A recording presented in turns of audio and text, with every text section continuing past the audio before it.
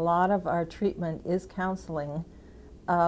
They typically would have an hour appointment with speech therapy, and so I try to give them a lot of basic background about what the expectations are as far as recovery process, how long to expect it to take, give them some strategies to use to kind of help them assist. And I also want to see the husbands and the wives of these patients.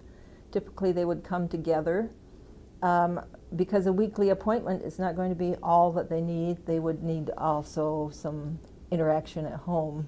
A lot of computer programs now are set up specifically for people with aphasia, and most people do have home computers these days. So we can design home programs that they can run on their own computer at home and practice. And also, I think just the basic emotional support helps them understand that this is going to be a long-term recovery process, but they are going to get better. And if they hear that from the first day, you're going to get better, even though we can expect it to take a long time, that really helps them.